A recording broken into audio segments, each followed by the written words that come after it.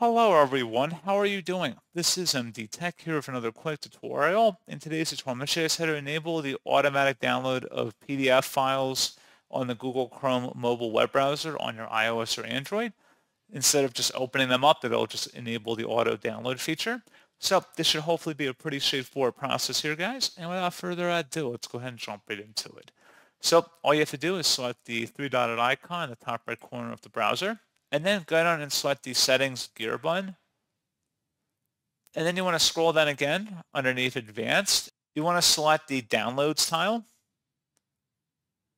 And then where it says automatically open PDFs, if you want to have that ability or feature turned on, just click inside that oval one time to turn it on. Conversely, if you want to disable the automatic opening of PDF files, just turn it off by clicking inside the oval until it's grayed out, and it'll say off right here. So pretty straightforward process on that, guys. And as always, thank you for watching. I do hope I was able to help you out, and I do look forward to catching you all in the next tutorial. Goodbye.